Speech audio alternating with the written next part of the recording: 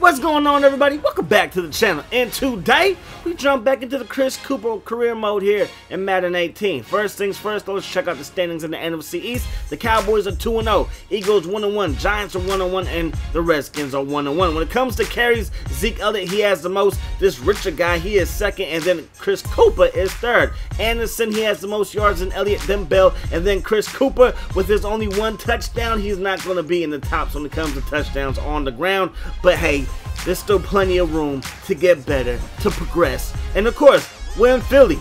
And Philly, even though on paper they got a good defensive line, it's no match for Chris Cooper. And you saw Chris Cooper freaking beast and feast on Odell Beckham's forehead. That's right, Odell, it's my team now. It's Chris Cooper's team. You best believe it. So 3rd and 5, they know who to go to on 3rd down.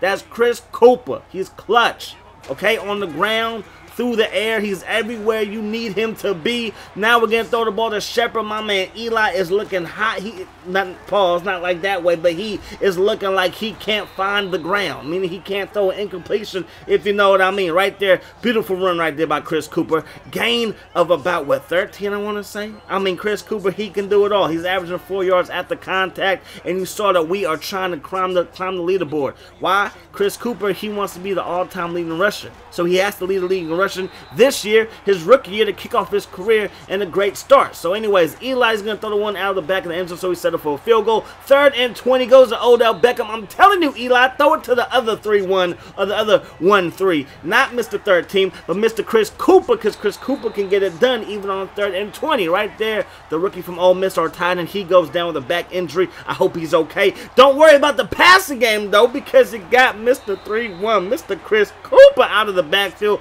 running that wheel route, and whenever I'm open, Eli's going to find Chris Cooper. That's just what's going to happen. He's going to find Chris Cooper. Eli under pressure right here, and Flowers, you saw, bruh. You're going to let Chris Long beast and feast on you twice. Back-to-back sacks by Chris Long, and we end up giving the ball to Philly. But Wentz is playing like trash. So because he's playing like trash, we get the ball right back. 2nd and 1. I'm going to just do a little possession catch with my man Chris Cooper, and he's going to pick up a big first down. Eli going to find Odell Beckham, hangs on to it, sets up 2nd and 2, and then you know you're going to Chris Cooper in the clutch. We call a timeout, and we kick yet another field goal, making it 6-0 as we jump into halftime. Now we're in the 3rd quarter, and my man Chris Cooper continues to make plays out of the backfield, on the ground, through the air. It does not matter. Chris Cooper is here to make plays. Nothing but plays. Now he's going to do his thing in the ground game. Jumps over the man lane on the ground. Turns into a first down. 2nd and goal. Get into the end zone. Chris Cooper. Touchdown G-Man.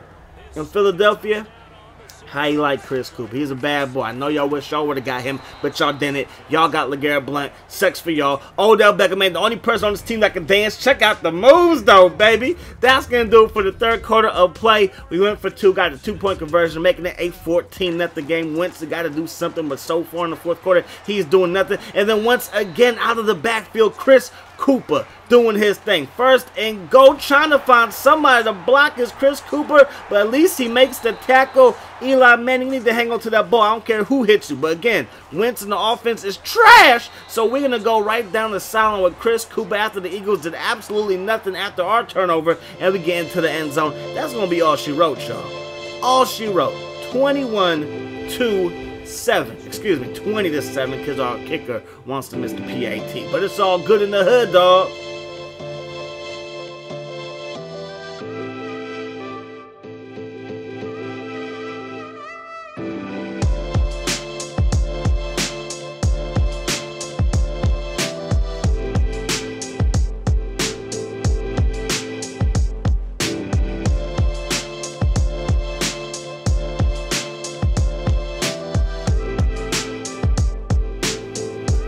So now it's time to take on Jameis Winston and the Tampa Bay Buccaneers. It's hot.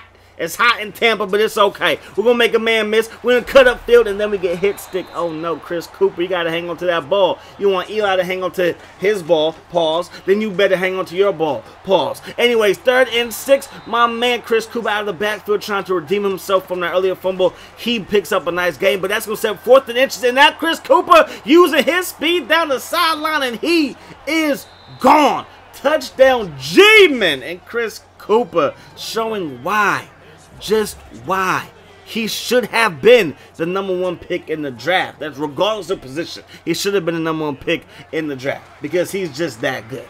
Okay, the Browns should have got a running back. He would have been better than Jim Brown. That's right, Chris Cooper, better than Jim Brown. Anyways, man, we're going to go to the right side right there. Nice gain of 8. Now we're going to go up that guy. We're going to break. Look at the fight by Chris Cooper doing his thing. First and 10 to the left side, catch a block, and then he's going to catch Chris Cooper out of bounds, but not until he picks up a first down. 3rd and 3 now. Eli over the middle, Chris Cooper. He's going to get down. He ain't no fool, okay? He takes enough hits running this ball up the middle.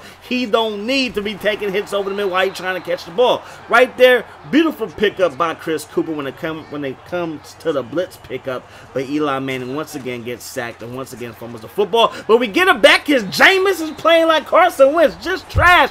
And we get into the end zone, making it a 2-score game. You see me right there.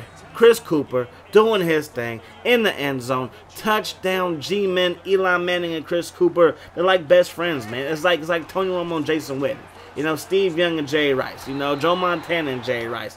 Tom Brady and like everybody he throws the ball to, it seems like. Anyways, 4th and 8. They got to pump the ball. Look at the spin move by Chris Cooper. Oh, my gosh. He probably can play basketball better than LeBron James. Shoot the 3 better than Steph Curry, too. Because Chris Cooper can do it all. 3rd and 10. Dropping back is Eli going over the middle. That's going to be caught by Hill because, of course, the rookie from Ole Miss, our big tight end, he is out. So now we get the ball to Chris Cooper again. And Chris, you're going to have to start running some people over. People going to think you're a sucker. And then right there, 1st and goal. Chris Cooper gets into the end zone, starts doing the nay-nay or the no-no. Chris Cooper, that's a no-no. Don't you ever try to do the nay-nay in the end zone again because your nay-nay is broken, just like the Buccaneers defense. Anyways, man, 20-3 is the final. In this one, we outscored the Bucs and we outscored the Eagles by a combined 40-10. Offense is hitting on all cylinders. The defense is shutting these fools out. We look like a Super Bowl team, y'all. We look like a Super Bowl team. We are 3-1, doing our thing, representing the NFC East. We're going to be representing the NFC in the Super Bowl. I mean, it's destiny. You see how we're balling out. But that's going to do it. Hope you guys enjoyed the video. As always, I enjoyed bringing it to you. Hope that the rest of your day is the best of your day. Until next time, Chris Cooper fans. Peace. How's out?